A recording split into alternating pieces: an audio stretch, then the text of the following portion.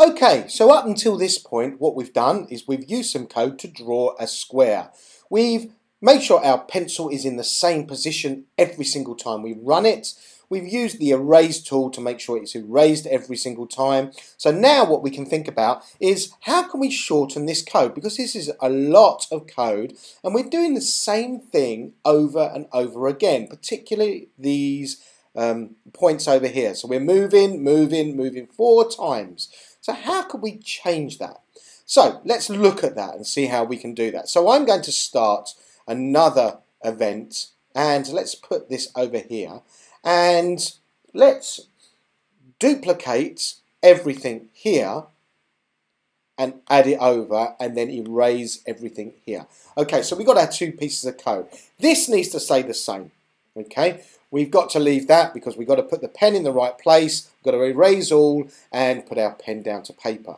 Now we've got to think, what can we do to actually change this so we are doing the same thing, we're not using as much code? Well, we need to go over to control. Okay, then we're going to say, look, there's a repeat here. This is called a loop. Now we want to repeat our loop how many times? Well, there's 4 sides to a square, so we need to repeat it 4 times. Now, what are we repeating 4 times? Well, we're repeating the move and the turn. So let's drag these off and move those inside here. Now, we can get rid of all of this now, because what we're now saying is when the flag is pressed, put it in the right place, put the pen down, and then repeat these 2 commands how many times?